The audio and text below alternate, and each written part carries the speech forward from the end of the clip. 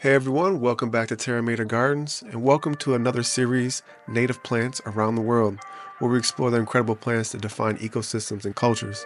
In today's episode, we're focusing on the rich biodiversity of Mexico and highlighting some remarkable plants that not only grow naturally in this region, but have also played a critical role in sustaining life. These plants aren't just food, they're deeply connected to the land, culture, and history of Mexico.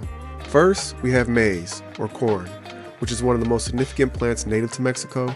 More than just a food crop, maize was domesticated thousands of years ago and became the backbone of Mesoamerican agriculture. Its ability to adapt to different climates and soils across Mexico shows the resilience of this plant. Maize plants are wind-pollinated, and their deep roots in Mexican history connect us to ancient civilizations.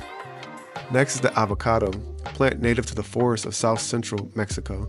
Avocado trees can live for hundreds of years and thrive in the subtropical regions of Mexico. The fruits, rich in healthy fats, were highly valued by ancient cultures for both their nutritional and medicinal properties.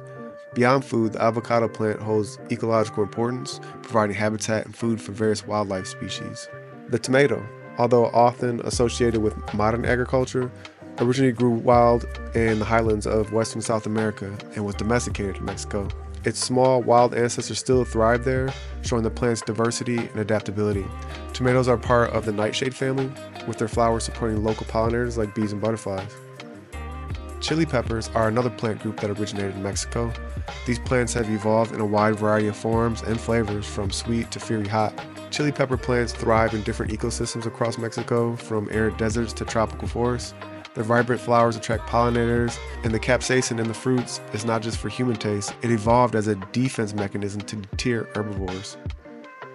Vanilla, the only edible fruit of the orchid family, is native to Mexico's tropical regions. It's a climbing vine that thrives in humid, shaded environments, often using trees as support. The intricate relationship between the vanilla plant and local pollinators like the Melipona bee is a fascinating example of coevolution in the natural world. Cacao is native to the lowland rainforests of southern Mexico. This tree not only produces the seeds used to make chocolate, but also plays a key role in the ecosystem as a shade-tolerant species that helps maintain the structure of the forest understory. Its large pods and complex pollination process depend on small insects, emphasizing the interconnectedness of the rainforest life. Guava is another plant native to Mexico and surrounding regions. Known for its fragrant fruits, the guava tree is highly adaptable, thriving in both tropical and subtropical climates.